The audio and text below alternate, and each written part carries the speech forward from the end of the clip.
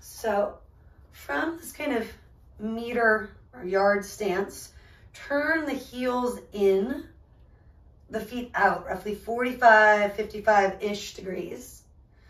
Loop the shoulders back, pull the heart forward, take an inhale, lifting the chest. And as you exhale, let your bum move back and down. Slide your forearms onto your thighs, maybe thumbs, first fingers seal. And just kind of rock a little right to left, or maybe lift the toes ever so slightly. Emphasize getting the weight into the back half of the feet so they're not putting pressure in the knees. And allow your chest to move forward and through the shoulders. Not rounding, but maybe moving almost to parallel with the torso and the earth.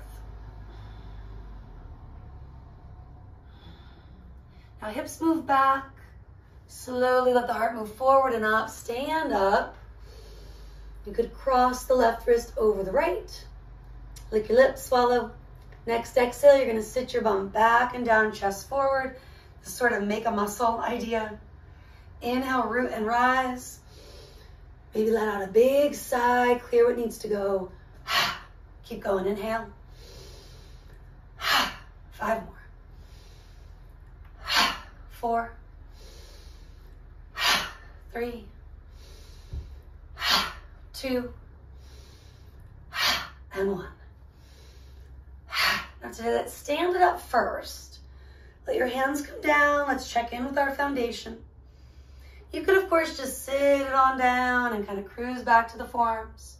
You could also stay upright, harder. Maybe float the right heel up for a breath. Big maybe. Switching it, maybe float the left heel up for a breath. Again, big maybe. From neutral, maybe float both heels up and even stand up. And then whatever you're doing, you relax, coming out of it. Little heel toe dance, step hop the last bit. Let's bring one hand to the belly center, one to the heart center. What's referenced in Sanskrit as the Manipura and Anahata chakras. Practically speaking, a way to calm and soothe and ground. Maybe switching which hands where, and if it applies or it's helpful. Take a breath count, something like a 3 or a 4 on the inhale. Holding it in up to that number. And then a 3, 4, 5 on the exhale. Holding it out might be the hardest part, so staying patient with yourself.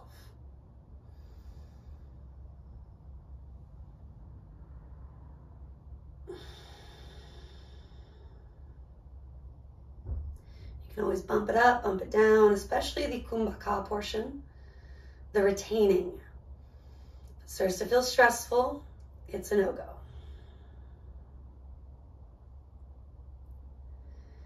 And then following that breath work, just allow your arms to release. Maybe open the eyes if they were closed. Reorienting by using your drishti, that soft gaze. Breathing in, breathing out.